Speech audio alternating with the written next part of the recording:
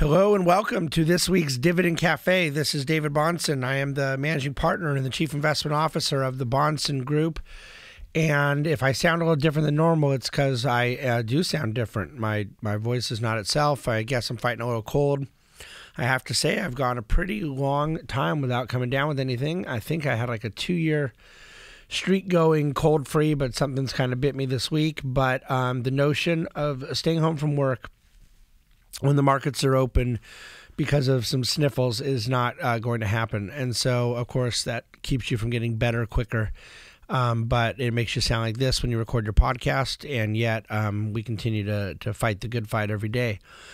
And it's been an interesting week. I'm recording in the middle of the market day on Thursday, and we are up over 1,000 points on the week with a 300 or 400 point move Monday, 150 or so Tuesday, almost 500 point Wednesday. And then now this morning, Thursday, we've tethered between down a few points and up 100. And as I'm sitting here recording now, we're up, 60 or 70. And so it's one of those weeks where it's just a V-shaped bounce back from the 1,000 point drop we had last week, including 600 points alone on Friday. And all of that, of course, has been made up and then some here this week. And markets are back in positive territory on the year and so forth. So it's an important reminder as you listen that volatility is not a one-directional term. It's a noun that implies bidirectional forces, both up and down. And we experienced downside volatility last week, and we experienced upside volatility this week. What they both have in common is above average movements. You're getting abnormality. It's just that abnormality is not intrinsically good or bad. It is neutral. It is abnormal. It is a higher degree of fluctuation. And there can be a bias to the downside. There can be a bias to the upside. But volatility itself is not the enemy. And in fact, the ability or the need to have to persevere through volatility is, in fact, a source of risk premium for equity investors. It's one of the things you kind of have to get.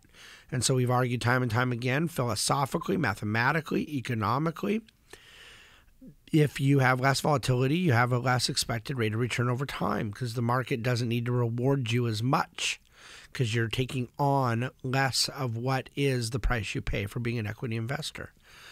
So this is all very normal, but let's get into the causation and discuss some fundamental things about the American economy right now that I think are really important. The coronavirus was most certainly the big talk of the town last week, and markets were down 1,000 points, and there's a lot of uncertainty around what was going on with the virus. And you could argue it was mostly fear-driven, kind of fear of unknown. You get reports of maybe the health epidemic side is going to be tough to contain. More economically centered, you get reports of travel constriction into China, the possibility of supply chain breakdowns and trade delays. So, there's some sense to some of it, but always sense is coupled with excess. So it may make sense to some degree, ends up becoming excessive. Well, here's the thing. We went 1,000 points down, allegedly largely around coronavirus. Now we're 1,000 points up. Did anything change with coronavirus? No, nothing.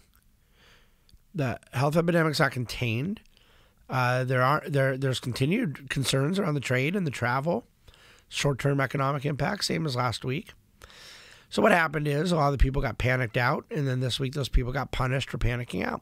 That's it. It was God. It was market justice. It happens all the time. The fact of the matter is that you probably had some sell-off last week on less than sensible reasoning, and then this week some more sensible buyers and opportunistic buyers look and say, okay, earnings season is in fact picking up. The ADP employment number, I'm recording before the real jobs number comes on Friday morning, but the ADP number was lights out big, 257,000 private sector jobs created in January per the ADP figure, close to 100,000 more than expected. For the first time in 6 months, you'd had 5 negative months of contracting manufacturing. You got positive growth in the U.S. manufacturing sector. The ISM data came out this week. So overall, I think that there is some positive economic news, some positive earnings news, and an overreaction to the coronavirus short-termism that resulted in markets being able to expand. Now, does it get a little ahead of itself here with the expansion? Well, who knows? Because there isn't a right price for markets to be at on a given day or given week. Only over long periods of time do markets find an equilibrium in concert with their cash flow, with their earnings, with their profits. So at any particular point in time, prices are reflecting some measurement of fundamentals combined with a lot of measurement of sentiment. And over a longer period of time, that weighting of sentiment goes to 0 and that weighting of fundamental value goes to 100. That's basically the idea. I'm being a little simplistic here, but not by much. And so I think that you got a little bit more of a vote behind fundamentals and value this week and less of a vote in sentiment. Now, that could change quickly, both because sentiment could change and even some of the fundamentals remain up in the air. Are we, in fact, going to get continued manufacturing expansion? I think it's important. Where do we stand with business investment? Our capital expenditures in the first quarter of this year, post phase 1 China trade deal, going to go higher. Well, as I was going to bed last night and taking my meds, I'm getting reports about China cutting in half tariffs on $75 billion of U.S. imports. There was some degree of tariff imports that were a part of the phase 1 China trade deal, but we didn't have a lot of those specifics. But this is, again, money that will now come into the global economy because it's not being taken out via tariff confiscation. It also builds goodwill for the U.S., further indicates positive direction in the trade deal with China. So you have a good backdrop there. You have an accommodative Fed. You have low inflation, low energy prices helping to feed low inflation. But I write about in Dividend Cafe this week that continued discussion about low oil prices, because oil going from 70 to 55 on the Brent crude this year, about a 20% drop in a few weeks. Well, that's not a good sign. And again, I recognize that there is this sort of push-pull. Too high of oil, it is inflationary. It is it takes liquidity out of the system, and it cuts into margins. Too low of oil, and it indicates softening global demand, and it potentially becomes a credit issue around a lot of the industrial sides of the economy. So at $50-ish, we've seen that the producers in the U.S. on the margin, those marginal producers are able to make money at 50 plus. 70 seems to be a threshold by which it does not become inflationary, does not pull liquidity out of the global economy. $100 oil becomes too high. $30 oil becomes too low. These aren't exact sciences, but you follow what I'm saying. I think we're going to stay in that range. I think it's going to be not too high, not too low for quite some time. But that's a question mark when oil moves that quickly. And it begs the question as to whether or not global demand is in fact softening. But our indication is that oil simply went too low, and that you saw this week a big rebound in some of the energy stocks. So where do things stand overall? Well, we've given you our summary on coronavirus. We do hope and expect that the world's best and brightest scientists are going to do what they normally do and get things resolved. We pray for that on a human level, and we expect it on a market level. Earnings season is over halfway done. It's been robust, still really heavy in that theme of high dispersion. Some companies outperforming results, some companies not. But stock prices, be reflecting it, and pretty good guidance going forward. We need to give you a better summary of where earnings revisions stand going into later 2020, because where the full year earnings projections stand is going to have a lot to do with where markets are currently valued. Speaking of where markets are currently valued, put a chart at dividendcafe.com this week. Look, price to earnings. I want to summarize our view on earnings multiples and valuation of the stock market. Number one is the indisputable fact that nobody should deny, which is that markets are fully valued as an index and a little above fully valued. That's not up for debate. You average 16.5 times earnings for 30 years and you're trading over 18 times earnings. It's a little on the high side. But then the second point is that that's somewhat irrelevant because markets never drop from their median level. They drop from usually far above their median level. And so markets spend most of the time either well above their median or well below it. And so it is not a timing mechanism. But then the third point, which also speaks to the irrelevance of this statistic, is that within the index, there is a significant amount of companies and sectors that are overvalued and a significant amount that are undervalued. So it speaks to a blended result with an index, but it doesn't speak to what the actual valuation may be on a given security, a given company, a given sector or space. That, of course, is our focus. But then I want to add another little factoid to the mix, which is that right now the market is trading at 25 times price to cash flow. And for 30 plus years, it has averaged just a little over 25 times price to cash flow. And in fact, it has been below that median mark for quite some time.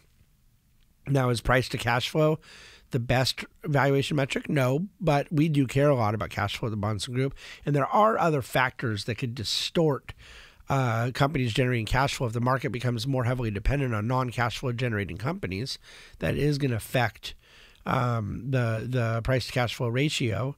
But my point being that you have a really fundamentally solid valuation metric that speaks to the market being evenly valued, opportunistically valued, not overvalued. And so the nuance on that subject is important. It's something we talk about a lot. Okay, I'm going to quickly wrap up with politics and money, and then allow you to reach out to us with any questions you may have. It was not a good week for the Democrats, and I don't know anyone that could deny that. The bulk of the people saying that are in my eardrums are in fact Democrats. The Iowa debacle, as of right now, we still don't know officially who won Iowa, but we're now at least at about 97% of the precincts finally reported, and it's Thursday. Of course, their caucus was Monday night.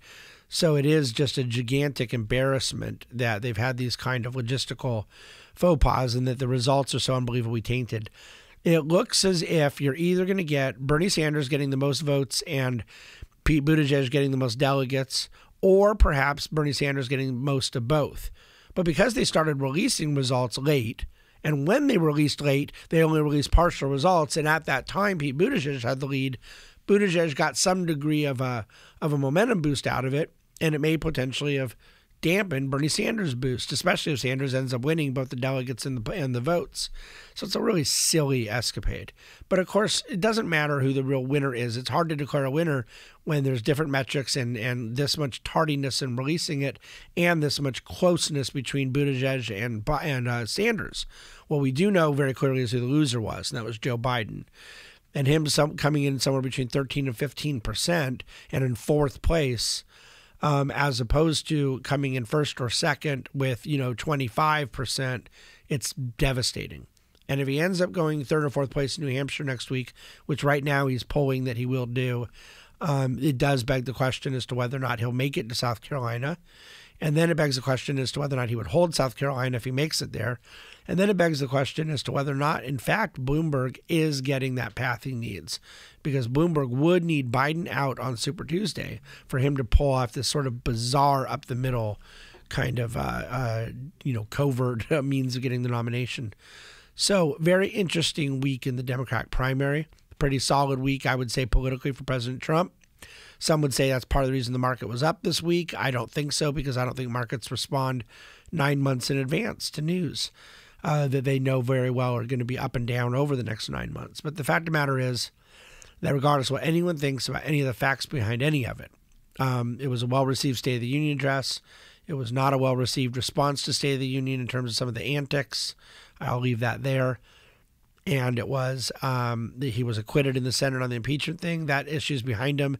And then most profoundly, the highest approval rating of his presidency came out in a Gallup poll this week, and an even higher indication of economic approval.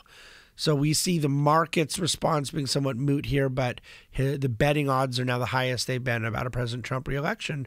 So you got to continue watching the Democratic results to the extent that the political implications matter to the way you think about the economy in your portfolio. we're watching all of it because that's what we do.